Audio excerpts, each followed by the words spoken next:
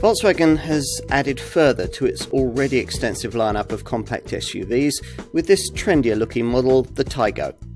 This car shares much with both the Polo Super Mini and the brand's existing entrant in the compact crossover class, the T-Cross, but brings a more avant-garde vibe that will appeal more to the segment's fashionistas. And of course, with it, yet all the usual reassuring Volkswagen attributes of quality and sound engineering. Small, fashion-led SUVs like this one need not dazzle dynamically, but it's always quite refreshing when they do. Sadly, that doesn't happen very often, and it hasn't here. But there are some things about the way this Taigo drives that you might really like. One of them is predictable, a supple, assured quality of ride, delivered here because this car uses the same suspension and NQB A0 chassis as Volkswagen's Polo and T-Cross models, both notable for the manner in which they smooth off the rough edges of the typical suburban British back road.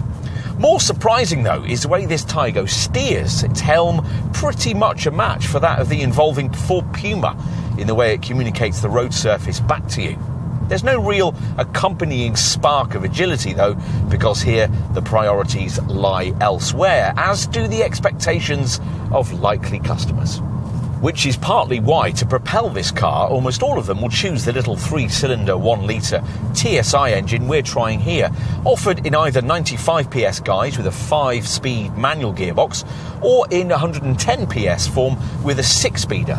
This latter engine also available with the 7-speed DSG auto transmission we're trying here. A typical 1-litre TSI 110 PS manual model manages very competitive efficiency readings, 52.3 mpg on the combined cycle and 123 grams per kilometre of CO2. There isn't really any need for anything heavier or more powerful beneath the bonnet, though if you disagree, a minority interest 1.5-litre TSI 150 PS 4-cylinder unit sits at the top of the range, a variant which only comes with that auto box. Across the lineup, there's quite a lot of useful standard drive tech, including Volkswagen's Travel Assist semi-autonomous drive system, which comes with the brand's adaptive cruise control and predictive ACC tech, and will effectively drive the car for you at highway speeds, providing you keep your hands on the wheel.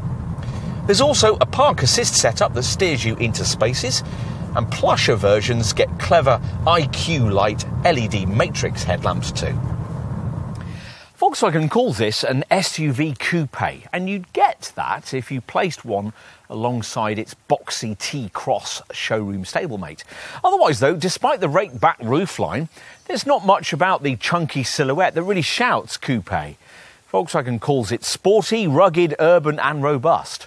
Perhaps.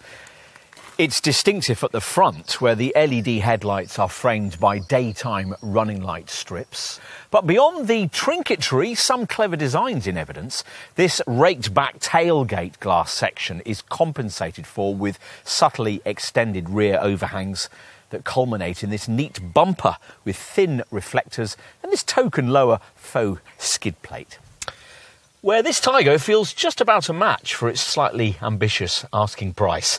The media screen technology helps with that. Upper models like this one get an 8-inch Discover Media Center monitor paired with a customisable 10.25-inch Digital Cockpit Pro instrument binnacle display.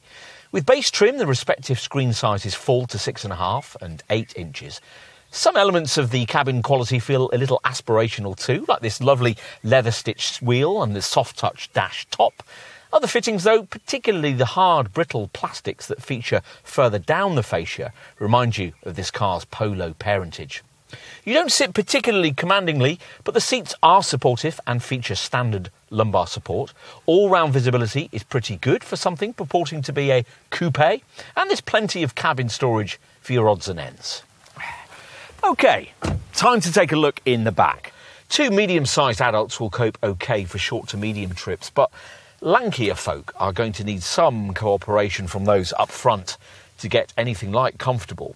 If that's an issue, paying only fractionally more for a T-Roc, the next SUV up in Volkswagen's lineup, would be sensible.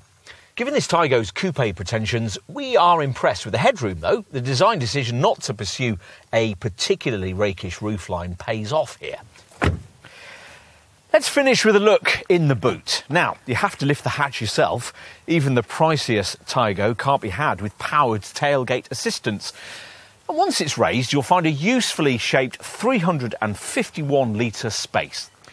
The rear backrest splits conventionally 60-40. We'd have much preferred the more flexible 40-20-40 split you get in this segment on a Mini Countryman. But once everything's almost flat, up to 1,125 litres of room can be freed up.